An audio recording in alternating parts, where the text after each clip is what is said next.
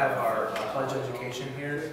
We also have chapter here on Sundays. We have our executive board and council board meetings here, and like Greek sing practice here. You get to see like your brothers like on a day-to-day basis. The guys who live here, guys come by and visit here, and I know that means a lot to the members.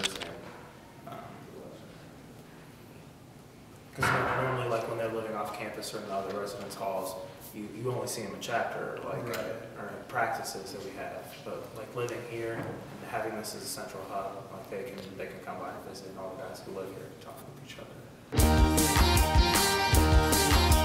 It makes everybody a little bit closer because you're around these people 24/7, and people are just in and out all the time.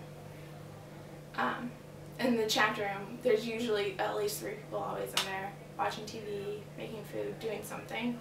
So it's just nice to like get to know people who you wouldn't necessarily get to know if you weren't living in the house with them. The best part, I think, is just the community kind of, where there's always just people in and out. You can always go in there. You're always around somebody. And I feel like I'm a lot closer with people here than when I lived in Andrews. Fall into a weird loophole, kind of, not on purpose. We all pay rent here, so this isn't owned by any. This is like a landlord owns it. We rent it. He lets us put all our stuff up, not like all other schools, which I know, like our chapter at University of Illinois, the alumni owns the house, so they are going to move in and they can do whatever the hell they want. We can't, because we're still in the bounds of a lease. It's just a house with 5 caps living in it.